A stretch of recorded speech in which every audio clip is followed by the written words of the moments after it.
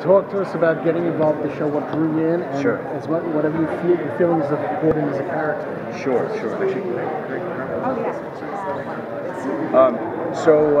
So I got involved with Gotham through Bruno Heller, who created the show.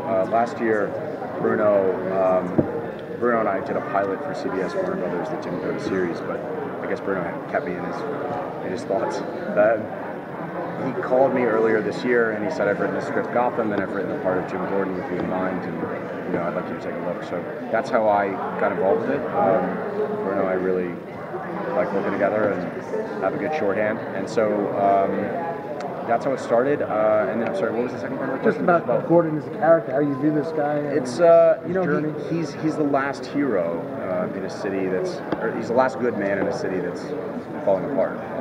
A city where sort of the references are sort of to like 1970s New York, kind of a lot of like nothing is really quite working the right way. Everyone's a little bit on the take, cops are a little corrupt, the judges are corrupt, the politicians are corrupt.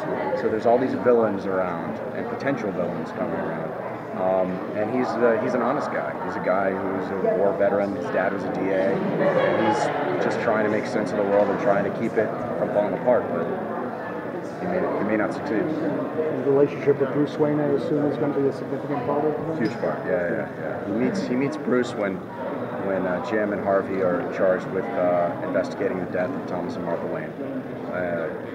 He bonds with Bruce because Jim lost his father when he was Bruce's age. His father died right in front of him in a horrific car accident, and so they form a bond, emotional bond immediately when Jim confides in Bruce that he understands his pain, and they have a sort of father-son relationship of sorts. At the same time, Bruce is being taken care of by Alfred Pennyworth, and Alfred is also an ex-soldier, Royal Forces, and so there are two contrasting philosophies that they're trying to sort of teach Bruce how to be a man in the world, but they differ on how to do that. That's cool. How is Jim and Harvey? What's their relationship going to be like? It's fun. It's a fun twist on that old sort of two different partners, different attitudes. Donald is just such a great actor, so perfect for this part because he can be both dangerous but also hilarious. I mean, it's almost in the same line. He can do both. Jim is a rookie. When we meet him in the GCPD, he's a war vet. His dad was a DA, so he's got a real sense of moral authority. Harvey does not. Harvey knows how the city works. He knows how to get along. He knows how to grease some palms. He knows how to shake down, some folks if he has to. And so the relationship they have is kind of, they're both they have a grudging respect for one another, and at the same time they'll be at odds, serious odds, often. So it's fun. It's kind of like a great, wonderful love affair that's also really turbulent. Not that I would know anything about that. Danny was saying that he's not really sure. They're still working on like the mixture of procedural, so crime things that you guys are investigating versus the serialized nature of it and just character moments and mythology. So as you've been shooting so far, what has it felt like in terms of helping to develop? Have you gotten time to be able to have those character moments? Yes. The show, I don't know if you had a chance to see the pilot. Yeah. Okay.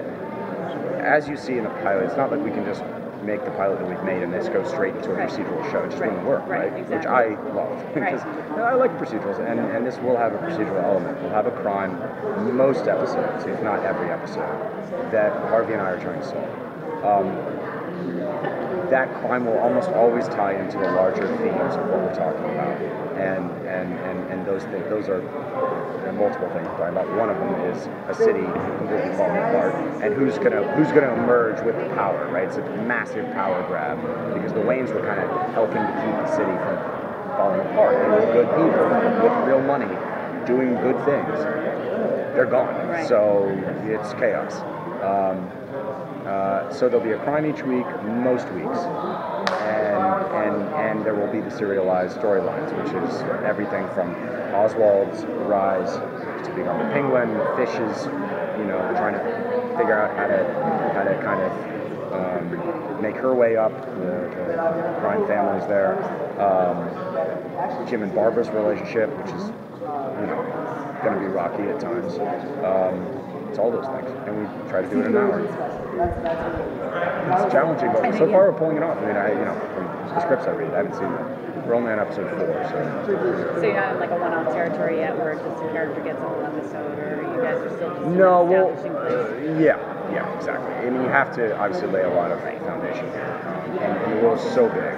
We've got to decide, and I think Bruno is really brilliant about this. Bruno and the rest of the writers really figuring out what story we're going to focus on initially and what we're not. You can't do everything at once, and that is it's incredibly challenging because fans of this universe are invested in all of the characters. They want to see all of them all the time. You just can't do it. Maybe it's kind of. Will we see him deal with any of the effects of peanut butter?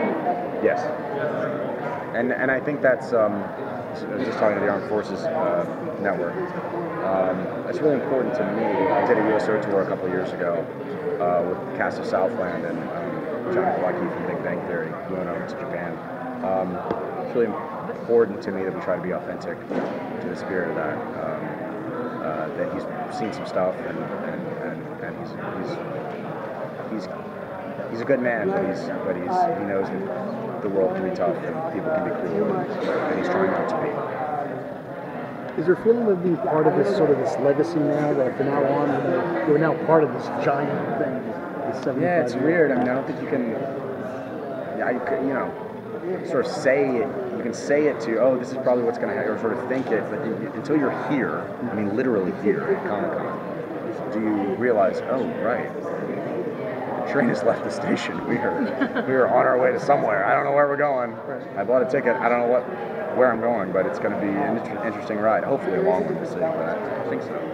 Yeah, I don't know. It's weird. It's kind of a weird dream. Yeah. It's cool. Very cool. Yeah. Did you have any concerns or worries taking on an iconic role like that? Yeah, for sure. I mean, you don't want to F it up, basically. I mean, fans are really intense about this stuff. I understand why. I would be too. Yeah, you don't want to. You want to do it right. Otherwise, otherwise you're Wonder Woman or whatever the failed TV pilot was. It's like, really? Ooh, boy. You want to do it right. Now I'm going to get so much grief now from somebody who made Wonder Woman. You're 100%. Yeah, it was bad. But that's where this all comes back to, for me, to the relationship with Bruno. Bruno and I really do see the world similarly in many ways, and so his sensibility is perfect for Gotham. It's it's not kind of fairy tales and it's not for kids exactly. I mean, there are kids in it, and I think younger people will like it, but I wouldn't recommend children under a certain age watch the show because it's intense. It's intense. I love that about it. Anything else? We're good. Awesome. Thanks, guys. Thanks so much. Thank you. Thank you. Appreciate it.